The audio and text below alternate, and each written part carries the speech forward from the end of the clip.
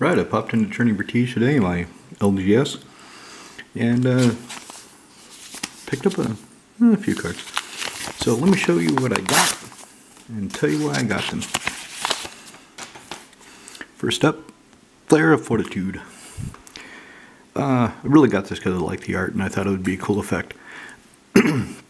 So two colors, white, 2 and 2 white. Instantly sacrifice a non-token white creature rather than pay the spell's mana cost.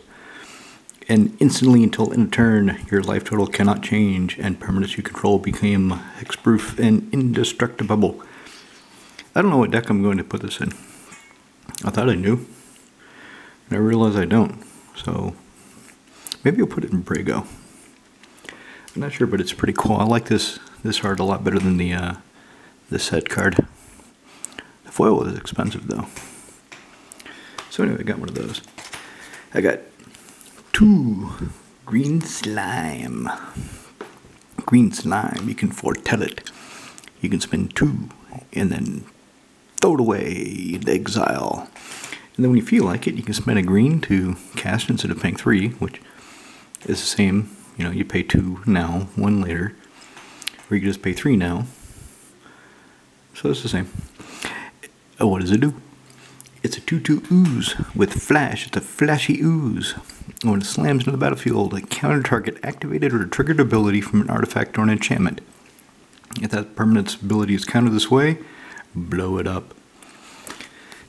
The genie used it pretty effectively, and I thought, wow, that's cool. And he said, you should get some. And I did. I got some. They didn't have any foils. I don't even know if this is in foil. I don't know if it's offered in foil. I would think it is. Or maybe it will be soon. Let's keep going. Beledros Witherbloom. I got him for Saskia. So Saskia is my tokens deck. Although thinking about it, I'm not sure if I want to do tokens. Because the idea was I would make a lot of creatures that I don't care about, tokens, in sufficient numbers that I can attack, and most of them will get past my opponent's blockers, hit somebody, and then Saskia would deal that damage to somebody else. But you know what? Attacking with a bunch of 1/1s really is not that impressive. I tried to put some Anthem effects in the deck, but every Anthem effect takes away a card that either makes tokens, doubles tokens, or has some other effect. So it's all a trade-off.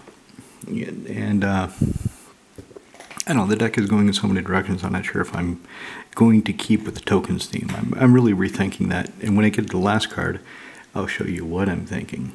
And it's dirty. So I'm planning to put Beledros Witherbloom here in instead of, it's not Thalia. It's this black-white chick that if I would make tokens on any turn, I make those tokens plus that many 1/1 black-white ink tokens, spirit tokens. I think spirit tokens are flying. I figured her name because I've never played with her before. I just bought her for the art. And I put her into Saskia tokens because it kind of fits the theme. And I thought it'd be good. But then Beledros, so he got 7. This other chick, she got 5. She's a 3/4, he's a 4/4 flying. So he costs a lot more, but at the beginning of every upkeep, he gives me a token. She only gives me tokens if I'm getting tokens anyway. So unless I have a token generating effect in play, she doesn't really do anything. Except look cool. She's got some other ability though, I think. I can't remember. I really don't. I hardly play the cards, and I don't know. But this bastard, they both fly, so he flies and this chick flies. At the beginning of every upkeep, I get a 1/1 pest, which is a 1/1 green and black creature. Whenever it dies, I gain 1 life. So that goes with the illustrious Wanderglyph. The Tendershoe Dryad and the white Tendershoe Dryad. I have a green Tendershoe Dryad, and then there's a white one that makes artifact creatures. It's the same goddamn thing, it just makes artifact creatures instead of saplings. So if I have Beledros, then I've got 3 of those. Every turn I get a token effect, which is pretty damn cool. Plus I can pay 10 life, and untap all lands I control, but only once each turn. But any turn.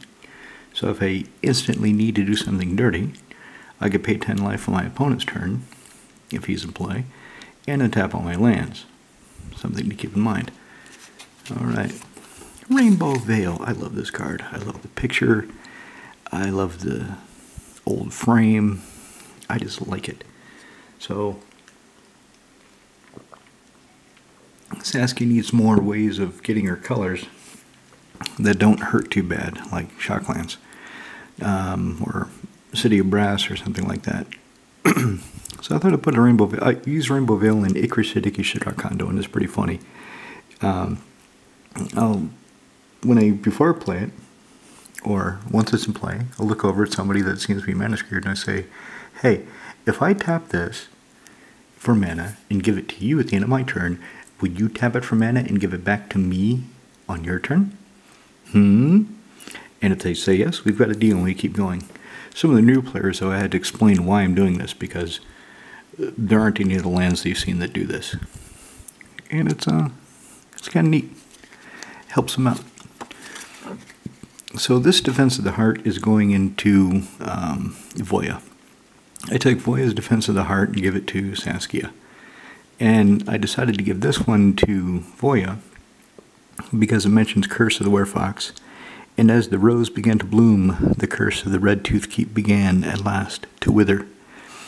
So Werefox, this sort of thing, it just seems like it fits Voya better than the original Defense of the, well, not original, the Judge Foil Defense of the Heart I had, which looks like two armored Thran soldiers staring you down.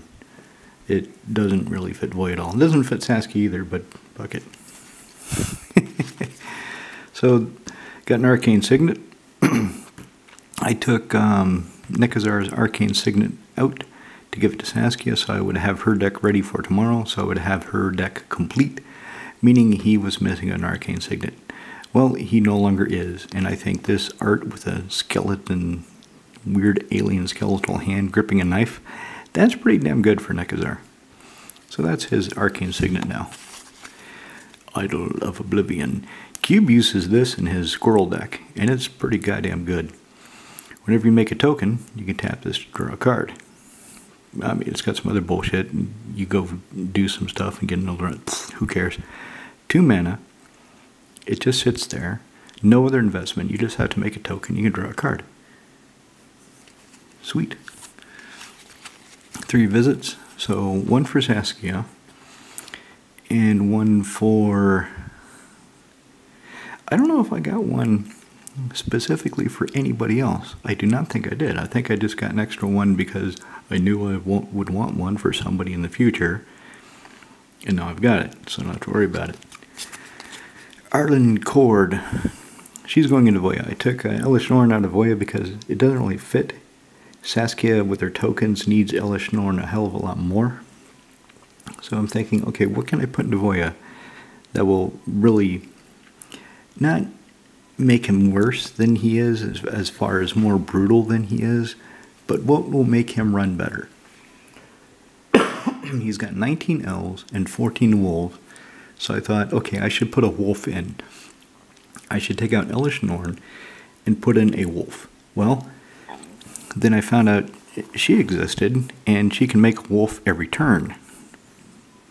Okay, so either I can have one wolf, and it would be a cool wolf that does some cool wolf bullshit when it comes into play or attacks or something. Or I can have this Planeswalker that makes a wolf every turn. And I can give something creature +2/+2 vigilance and haste till end of turn. In a deck that I want to smash people and attack people, trample and haste or vigilance and haste is pretty good. And then she flips over. When do I transfer? Okay, so I make a wolf, and then I flip her over. So she flips over into this werewolf, and +1, my creatures get +1/+1 to trample till end of turn. Well, I'm making big creatures, the Voya. Usually when he attacks, everything gets, on average, +3/+3. And those are counters. Those are +3/+3 counters on everybody. So that's usually about what I do. Usually I have 3 elves by the time he's in play and attacking. And normally I have 2 other wolves, usually more, but the minimum is 2 wolves. One of the wolf and Voya, because remember I have fewer wolves than elves.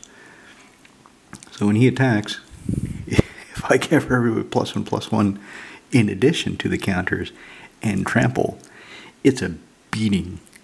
It's just, although maybe I want this for Saskia. If I keep the tokens theme, so I make a wolf token, which isn't very impressive. It's, okay, 1 wolf token. If I have doubling season or no interprocession, that's 2 wolves. So she makes a wolf token, flips over, and then next turn, I can give my creatures +1/+1 and trample, but not haste. I don't know. I'll put this in Voya and see how she actually plays before I worry about getting another one for Saskia.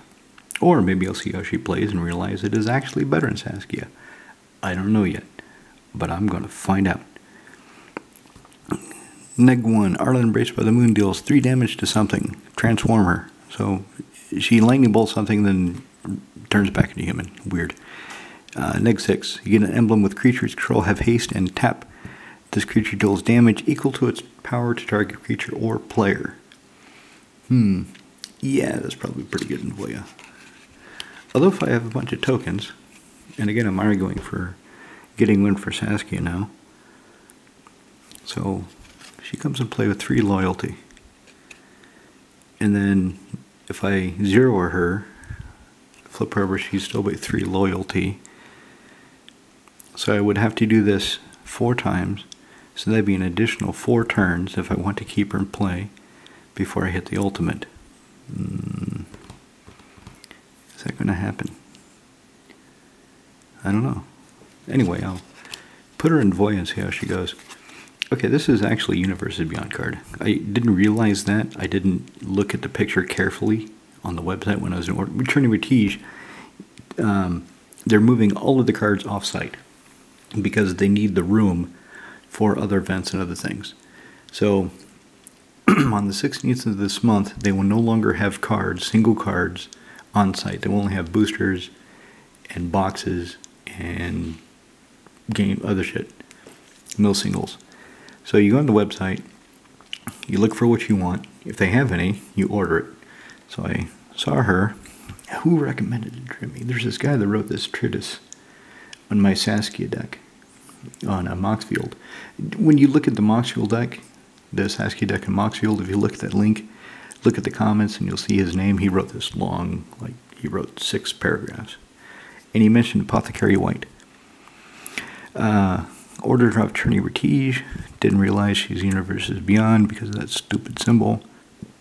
But, yeah. So she costs 3 and a white. She's a 3/4 with vigilance. Whenever I attack, I create a food token for each player being attacked. Okay. And then I can spend a white, tap her, tap X untap foods I control, and create X1. It sounds like it's really clunky, doesn't it? It sounds like a lot of steps. It sounds like too many steps. But he recommended her, and she was cheap. I think she was only 30 crowns. And the art is cool. I like it. I like the way the card looks. So I thought, yeah, why not? I'll buy one. I'll put her in deck and see how she works. So that's Apothecary White. If you've never seen one before. I hadn't. I didn't know she existed. I didn't look at this Cludio shit. I looked at the Shocklands, not Dual Lands. I looked at the Shocklands to see what the art looked like. And that was it. The rest of it, I didn't care. Didn't care at all. Beast Within. 2 people both have said Mortify and Putrefy are not as good as Generous Gift and Beast Within in Saskia. And they're right. It's not. I like the Mystic Archive Putrefy. I like the Game Day Mortify that I had, but it's time to face facts. Having a card that costs 2 colors, it costs 2 colors, colors, and only hits a creature or a narrow permanent class, is not as good as something that hits anything. I mean, it's the same CMC, destroy target permanent, and they get either a beast from Beast Within, or they get an elephant for Dinner's Gift. So, yeah, this is better. I'm taking Mortify and Putrefy out of Saskia, and I'll put Beast Within and Dinner's Gift. Rabble Rousing.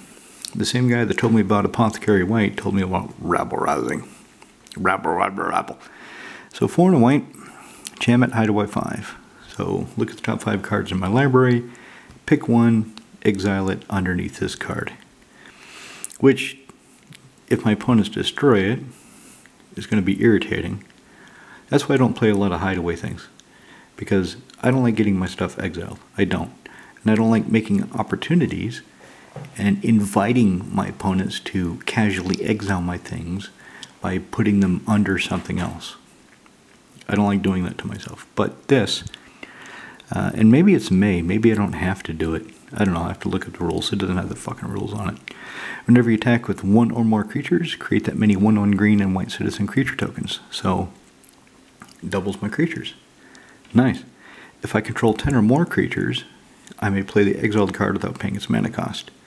So, in theory, if I have 10 or more creatures already, I could cast Rabble Rousing, Hideaway, and just cast whatever's under it for free. You know, that is a thought. That is a line of play available to me. But after I attack, because it says whenever you attack, then. So this will trigger in my second main phase. No, this will trigger when I attack. So I attack with one or more creatures. I create that many creatures. Then if I control 10, so okay. So I have to play it during my first main, Hideaway, go to combat, attack, have at least 10 creatures on the board after I have declared my attack. Either I already have the creatures, or this gets me above 10, and then I can cast the card. Maybe it'll be Elesh Norn. Welcoming Vamp. This card is so good. And so cheap. This is only 35 crowns, which is about €2.50. I thought it was more expensive. That's why I didn't get any before. But now, maybe she was more expensive before and her price dropped. I don't know. For some reason in my head, I thought she was about a 300 crown card. Anyway, 2 and a white for Flying Vampire. Whenever one or more of the creatures with power 2 or less come into play under your control, draw a card. Once per turn. And she's a 2/3. So I bought one copy. And then on the way home, I'm thinking, oh, shit. She can go into Ikra Shadiki Sudarkando because their host stick is their creatures have greater toughness and power, and they've got a boatload of creatures that are power 2 or less. I'd say 2/3 of the creatures are power 2 and less in that deck. So Welcoming Vampire would be really good in that deck. She'd be good in Edgar, because every time I cast a vampire, I get a 1/1 token, so she would trigger. She would be good in Aurelia, because of all the goblin tokens I'm making. So whenever I make goblin tokens, I get a card.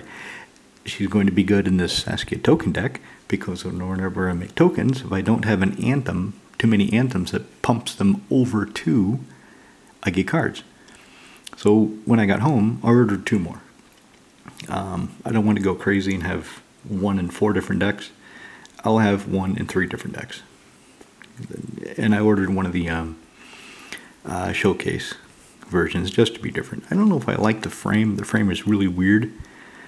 But usually, after I look at those weird frames for a while, I start to like them. Like Amonkhet. I did not like Amonkhet at first, except for Consecrated Sphinx, because I do not like the original Mirrodin Besieged Consecrated Sphinx. I don't like that art at all. And when Amonkhet came out, and they had that really cool Consecrated Sphinx, bang, bought one, because I liked it. And looking at it, I got used to the frame and I started liking the frame. The other Amonkhet cards I play, the other ones I could afford, or not could afford, but was willing to spend the money to buy. Blood Moon, I've got an Amonkhet Blood Moon. I got a Threads of Disloyalty, but I got that just for the art, and because I think it looks cool. And maybe that's it. I did not get a whole lot of them. Alright, so this is Saskia's Fellwar. It's not foil. I thought I ordered a foil, but I didn't. Oh, I'm giving something away. I don't want to give that away. So I thought I ordered a foil, but I did not. And I do not remember why. I do not remember now, and I'm not looking at my computer. I'm sitting at the kitchen table. Did I not order a foil because they did not offer foil? Or because it was some raised etched bullshit and I just didn't want it? I don't remember. But anyway, since I ordered it, it must have been intentional that I did this. And this is going into Saskia. And I like this Dan Fraser art. I don't really like the 8th edition Fellwar Stone where the guy is holding in his hands like this. This is never appealed to me. I love the original one, the Quentin Hoover one. Kenrith has one of those. So when I was looking for Fellwar Stone, because it would be so good for Saskia, I was quite happy that they had something else. Because I just didn't feel like paying 300 crowns for another dark version. Alright, so, I mean, if you saw it, you saw the big reveal. I already gave it away. I should redo this whole thing, but I'm too lazy to do it, so I'm not going to. Anyway, thinking of Saskia. What is my plan with Saskia? Make tokens and attack. There'll be 1/1. If I get War Leader's Call out, there'll be 2/2. If I get Elesh Norn, there would be 3/3. Of course, my opponent's creatures would get -2/-2, but that's beside the point right now. Attacking with a bunch of 1/1s or even a bunch of 2/2s usually is not that impressive. Usually a half of them are going to get blocked and die and do nothing, and you've lost a big chunk of your army, a big chunk of the force you've been building up to field. It's to the point where I'm planning to take out War Leader's Call and put Kaya Geisthunter back in the deck, because her +1 is one creature gets a +1/+1 encounter, which is really random. I don't know why the fuck they did that, but they did that. And your creatures gain Death Touch until end of turn. That's her +1. Because a bunch of 1/1s with Death Touch is a bit more impressive than just a bunch of 1/1s. Maybe they would have Vigilance because of Teysa Karlov. Well, Vigilance and Lifelink, but my opponent's really going to worry about the Lifelink because they're going to block the shit out of them. So I'm thinking, is this token idea really what I want to do for Saskia? Because the other reason I'm planning to take War Leader's Call out is I took out Purphoros. I did not put in Impact Tremors. I do not want to kill my opponents by just casting creatures and having these static effects, Purphoros, Impact Tremors, and War Leader's Call, kill my opponents. I did leave in Terror of the Peaks because he can hit creatures. So I took out 2 cards. Well, I took out 1 card that hits my opponents if I cast creatures, Purphoros. I did not put another one in at all, Impact Tremors. I'm thinking of taking the 3rd one out, War Leader's Call, because that's not the way I want to win with Saskia.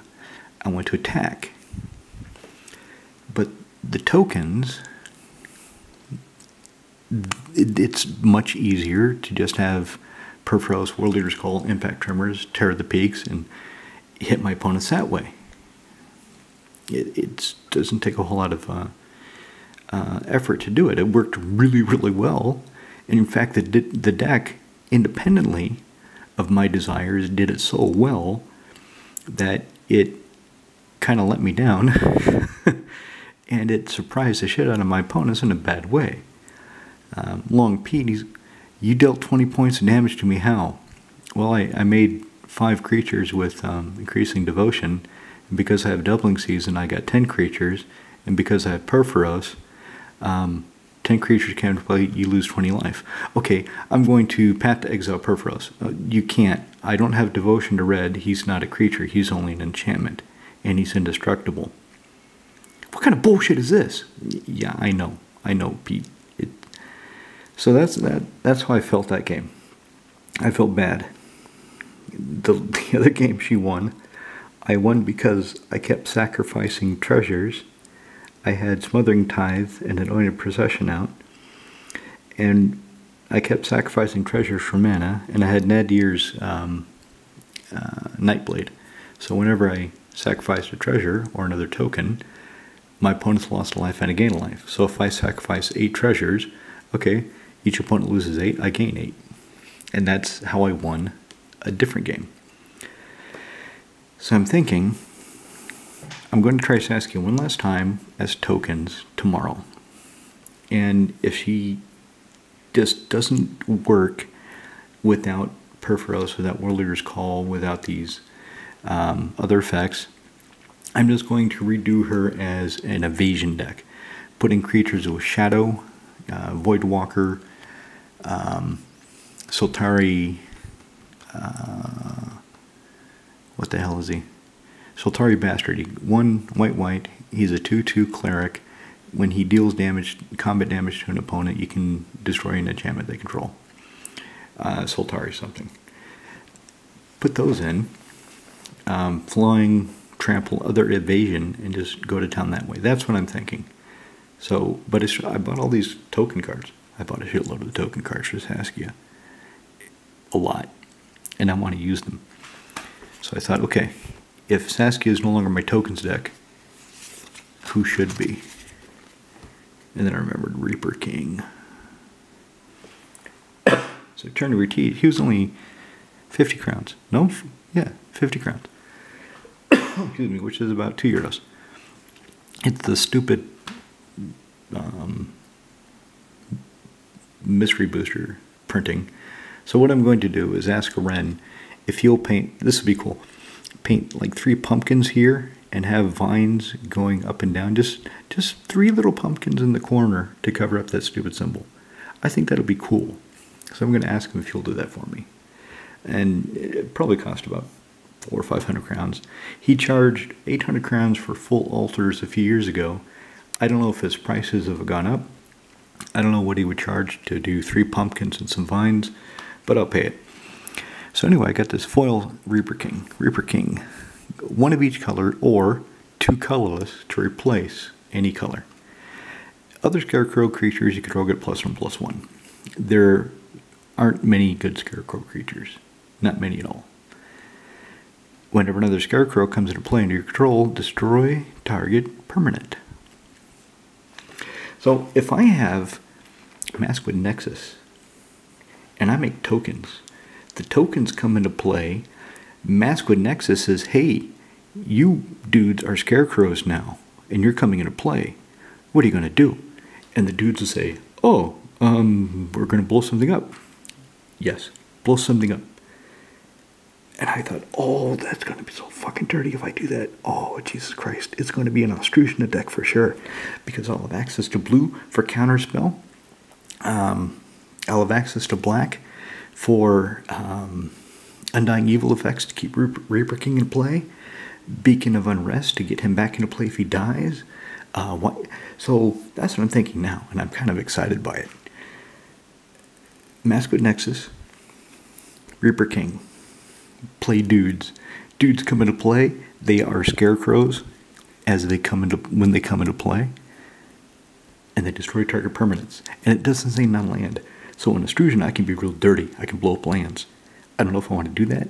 In fact, I'm thinking of having a Darksteel Ingot just so if I don't want to destroy lands, because it says you have to destroy the permanent. It's not a may. If a Scarecrow comes into play and he's there, they have to destroy something. So if I have Darksteel Ingot, then I can have them target that. So they won't destroy the ingot. I don't have to destroy the lands, but that's what I'm thinking. And I'm like, oh, this is going to be fucking dirty. So I'm going to build it, and I'll let you guys know when I do.